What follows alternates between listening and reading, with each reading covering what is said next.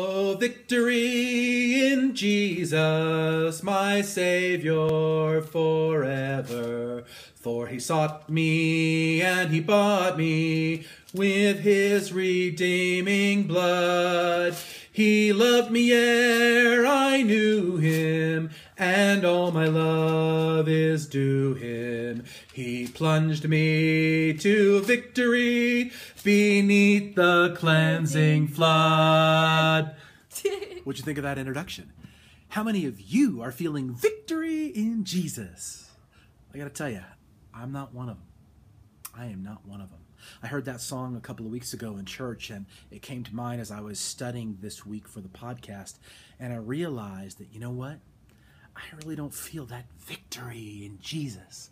And I wondered how many of you shared those feelings. In Luke chapter 18, Jesus said that if you do not come to him and trust him like a little child, you'll never enter the kingdom of heaven. And he meant, of course, by that we should trust his Father completely, like a child trusts their parents.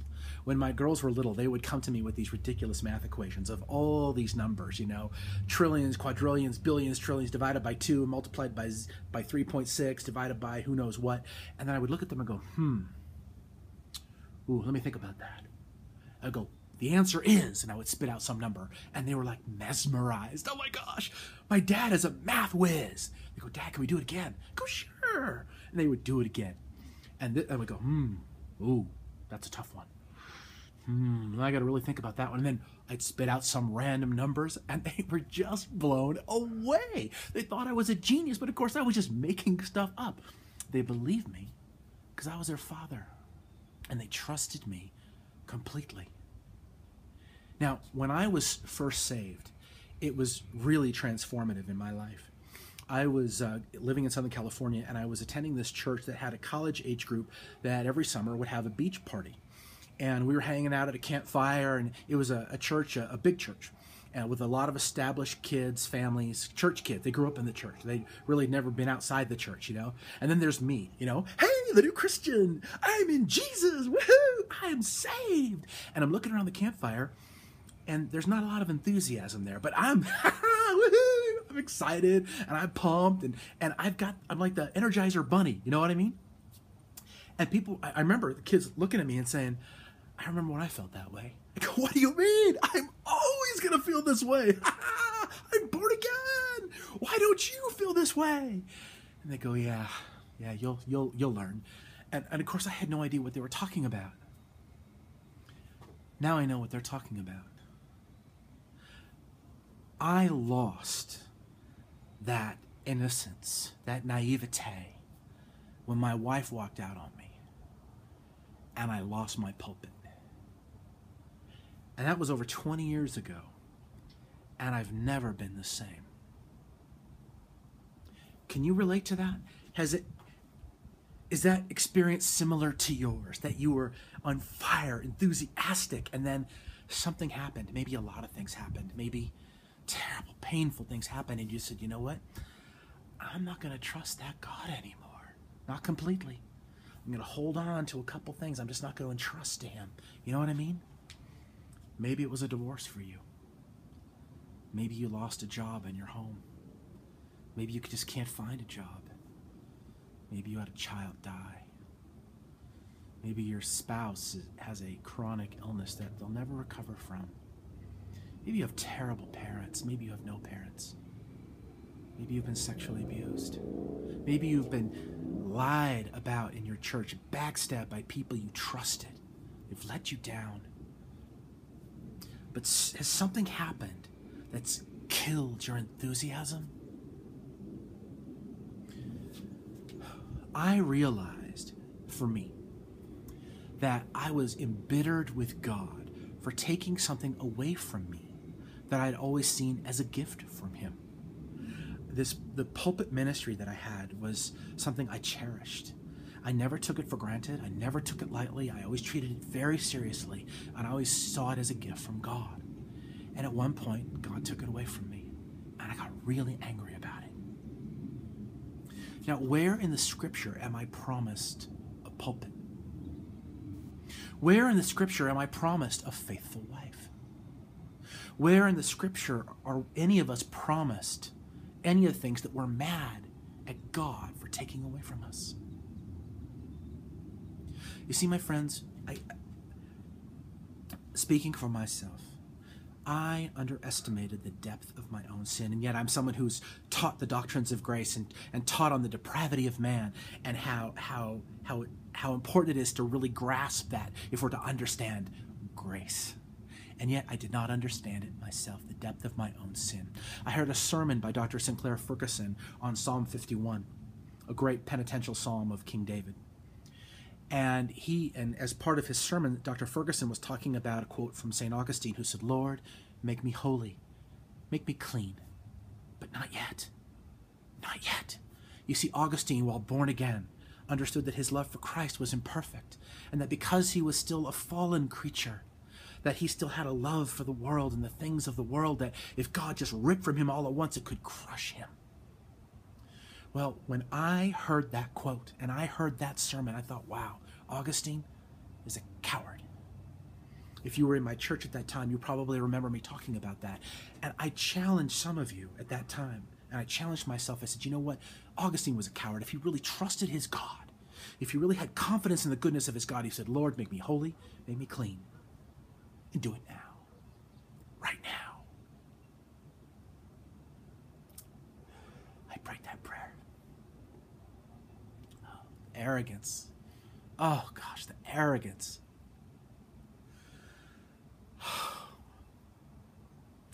In 3 weeks, I lost my wife and my pulpit.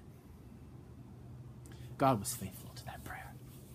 I want to be holy, I want to be clean. Then he took away the things that were really more important to me than himself.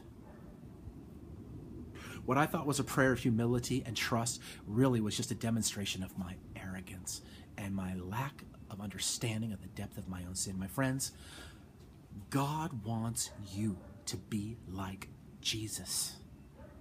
To do that requires surgery, and that's called sanctification, the process of transforming us to the image of Christ. And my friends, we do not get how really sinful we are. And so that process of sanctification can be bloody. It can be excruciatingly painful. It can, because what's more important than your temporal happiness to God is your witness for him in this life. And my friends, I would not be here with you today were it not for that experience. I was a legalistic jerk, angry. I would quarrel with everybody. I mean, if you disagreed with me, then I just didn't think you were a Christian. You know, it was just so awful. I was so awful.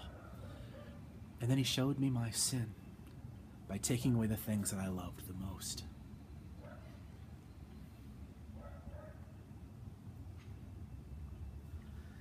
So things happen. We lose our confidence in God. We stop trusting God. We stop looking to him for our peace and our joy and our happiness. And what do? If we're not going to look for our happiness in God, we're going to look for it somewhere else. Yeah. John Calvin said that each one of us is a master craftsman of idols. That each one of us is capable of worshiping just about anything at all but God. That when we are pressed and frustrated and despairing, we'll look anywhere but God for our answers, and we will bow down to that idol. Whether that idol is porn, whether that idol is food, whether that idol is work, whether that idol is sports, whether that idol is friends, whether that idol is whatever it is other than himself. We'll do that because we won't trust our God. Is this resonating with any of you out there? What is the issue? In Philippians chapter 4, Paul said that he had learned the secret of being content in any and every situation. Now, you know what that man went through, right? You ever read 2 Corinthians chapter 11? Remember in the book of Acts, Paul is promised that he's going to suffer a lot for the sake of Christ. Paul suffered an awful lot. Beatings, torturing, imprisonments, shipwreck, all kinds of terrible things. But what was his conclusion? What was his conclusion in 2 Corinthians chapter 12? Right? I delight in beatings. I delight in hardships. For when I am weak, then I am strong. Do you delight in hardships? I don't. Do you delight in persecutions? I don't. It hurts. I get frustrated. I get discouraged. I despair. And yet, we talk about the faithfulness of God a couple of weeks ago. Jesus said, in this life you will have trouble. So why do we get so upset when we have trouble? Think about it. If you are really faithful, okay, and you are meek, you are humble, you hunger and thirst for righteousness, what is the final beatitude? After all that faithfulness and all that obedience, if you're truly a powerful witness for Christ, you will be persecuted for your faith. And how do we respond when we are? We get embittered. We get angry. We get frustrated. We shake our fist at God. Hey, I'm doing all this stuff for you. Look what's happening. Exactly what he said would happen.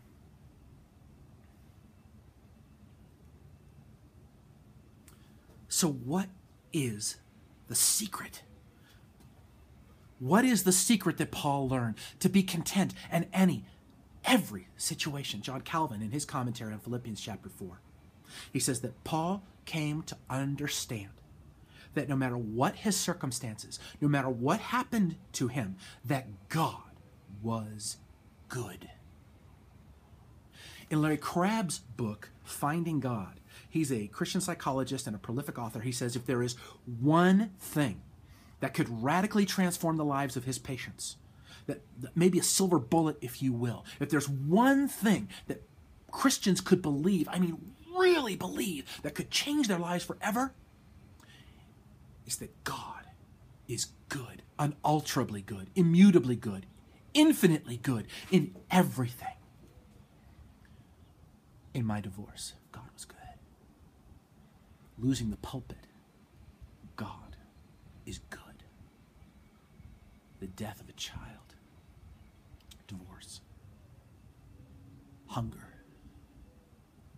persecution, God is good. God is good. Because that's what the Bible declares. The verses are going to be right down here. We don't judge God based on what we see, do we? What is faith? What does Hebrews tell us faith is? Certain of what we're hoped for, certain of what we don't see. The scriptures declare God is good, therefore he is. How could Paul say that all things work for the good for those who love God if the giver of those things wasn't himself good? Paul understood, he learned through very, very difficult trials that God was good and completely worthy of his trust. Will you trust that God is good? Will you? Because, my friends, until you do, until I do, when things get tough, you're going to accuse God. You're going to turn from him, and you're going to turn to sin. And that roller coaster will start all over again, my friends. I'm sick of it. And I'm going to tell you something else. I'm tired of being afraid. Ever since my divorce and losing the pulpit, I've been afraid. God made me keenly aware of my sin, and I understood how painful it could be for my sanctification. Okay, I knew how difficult it could be. And I'm always afraid of what God's going to take away from me next. And I've spent most of the last 20 years living in fear. I've never admitted that to anybody. But I'm afraid a lot. Are you? If I really believed that God was good, I wouldn't be afraid. I wouldn't. Because all things work for the good for those who love God, for those who are called according to his purpose. My God is good. What he does is good, not because I can't see that always, but the Bible declares it, therefore it is true. Pastor Bob has asked me to put the title pastor on these podcasts. I am actually an ordained sanctuary pastor, but I don't. Because I'm afraid. With that title comes certain expectations, and also comes scrutiny, and also comes the enemy. And I got to tell you, last time I had that title, it was very difficult. It was really painful. And I'm afraid of doing it again. And I don't know if I have the courage to do it. I don't know. But I do know that I really want to have that courage again. That confidence that I had at first, sitting around that campfire, woo! I don't have to be anxious. I'm anxious. I trust God. I'm so happy. Woohoo! Yeah, I'm not. I'm not a lot of the time. I don't know if any of you can relate to this or not. I don't know. But I do know that that secret that Paul spoke about, it's the goodness of God. Think about it. Contemplate it. Look at those verses that I'm going to give you. Please check out my Facebook page. I've got a lot of information on there for you this week that I just couldn't fit into this podcast, okay? Can we trust in the goodness of God? It could really radically transform my life. Yours too. What do you say? Can we trust him? Can we? I think we can. Do we have the courage to do it? I'm going to pray to the Holy Spirit for the courage to do it. And I'm going to pray for you too. Thanks for tuning in. And I'll talk to you next week.